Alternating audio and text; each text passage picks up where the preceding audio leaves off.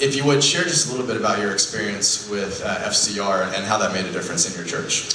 Well, I think everybody wants, once your church gets larger and has money and wants to do something with a building, everybody that would not give you money now will. Okay, every bank lined up like, we want to do your resident, but there are certain numbers that local banks don't want to do with the church world. They shy away from it. And also they're like, maybe not. And so it was great being with somebody that understood ministry, and I don't know what percent of the portfolio does this, but ministers actually give retirement money towards the fund, and then it gets loaned out to help start churches, and the return goes back to ministers in a portion of the assets. And so that's exciting.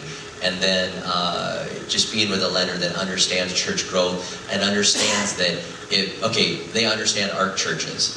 If you're an ARC church and you start a church and it grows, they know you're going to need another phase and another phase, and they're not going to be freaked out by multi-site. It feels like we call these guys every other month, like, hey, we got an opportunity. What do you think? You know, can we do that? What do we need now? You know, because we're looking at opportunities with assets and other churches that want us to buy them or merge or whatever. So I like that they don't ever go, no, are you kidding me? Are you kidding? You know, like, no.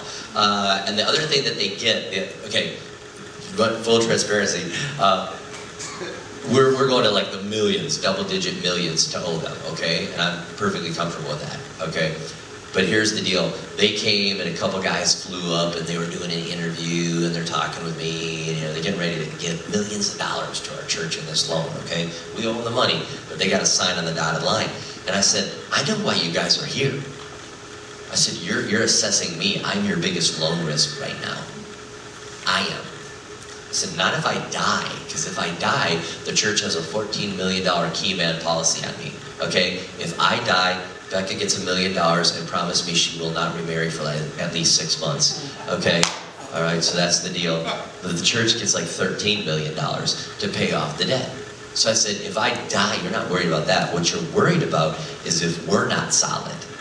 If we're not solid and I go sideways, you are not trying to insure my physical heart. You are trying to insure my spiritual heart, okay? So I told him a couple things. I said, first of all, you don't need to interview me right now. You should not interview a senior pastor that has built a church, okay? We can talk to anybody, all right?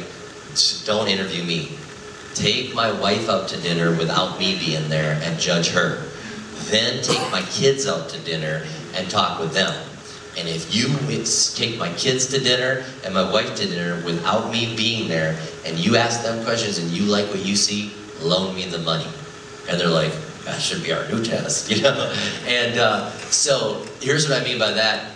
If you can get everything in order, your personal finances, your spiritual life, if you can, they're gonna understand church and they're gonna be able to look at your indicators more than just a bottom line dollar. They're gonna be able to look at the health of your church. They're not ignorant. They're not gonna give you the loan to start church growth. They're going to give you the loan because of church growth.